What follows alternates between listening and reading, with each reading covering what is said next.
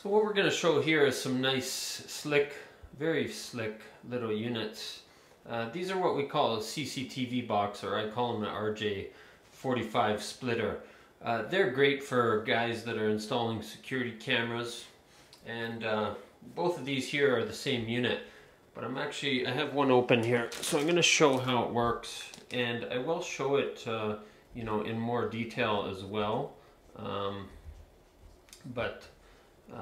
For now, I'm going to zoom out a little bit here so you can see better. So we'll take it out of its packaging here. This one's already been opened. But so basically what this is, it's a little box here. You can see it says CCTV box on it. And it's a weatherproof box for outside. Basically it would be mounted on the wall like so. And it's very slick. So it has this little tab here, and you can pull this, and you pull this guy out from inside. Now what's inside here is the magic fun part. So this is a brand new unit, so I'm going to take it out of its packaging here. So what this does, when you plug your main camera feed into this yellow part, that's going to supply PoE. Now from one cable you can run two cameras, and they're both going to be PoE. So I will show how that works later.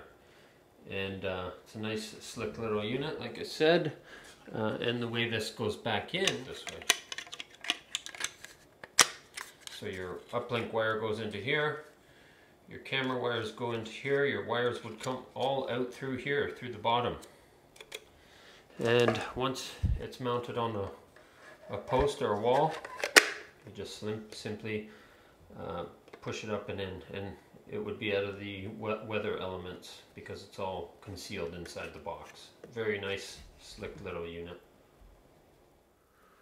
So we're going to show how this little PoE splitter works here.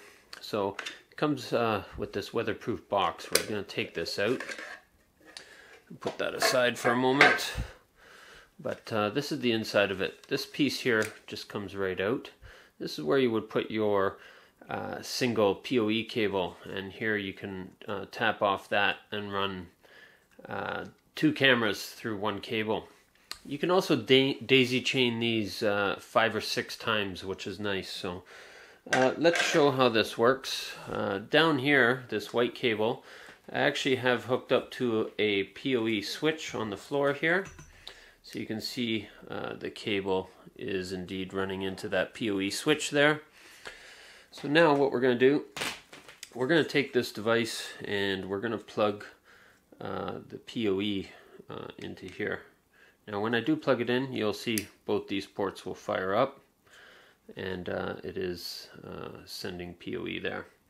So I have two cameras. I have a IPC3615 here. I'm going to plug in first into PoE port number 1.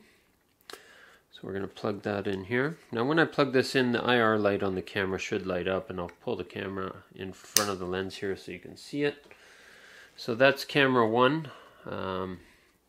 You can see the IR light there. It's hard to see in the camera, but the camera is powered up and on. Now you can also see data going through on port 1 here. So we're going to go ahead and hook up a second camera, and the second camera I'm going to plug into PoE port number 2, and the second camera is our indoor mini PTZ with built-in microphone. So when I plug this in, you'll hear it fire up because this one has a motor on it.